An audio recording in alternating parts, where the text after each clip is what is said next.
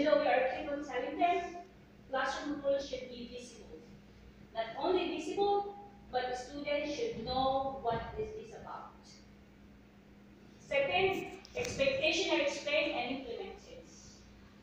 The reason why we are having on the first week of our school year, we do discuss our syllabus and curriculum course or course outline. In that way, kids will know what is our series of activities for the whole school semester or school semester. But if not, they say, Mister, what are we going to do for our project? Because since we didn't tell them, they keep on asking. But if we told them in the very beginning, oh, we're just going to do at the end of this semester, we are expected to make this. So meaning they were waiting for an activity at the end of the semester.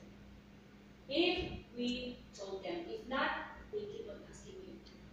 Or if we don't have lesson plan, what are we gonna do for the whole week, Mister? Because I might be out for the whole week because we have family gatherings.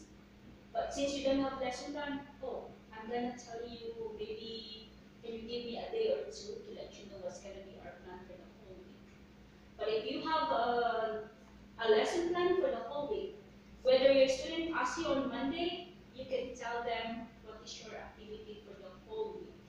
Then you can go. But if not, it's a problem. So second, the physical space of the classroom is organized and unpatterned. So kind of like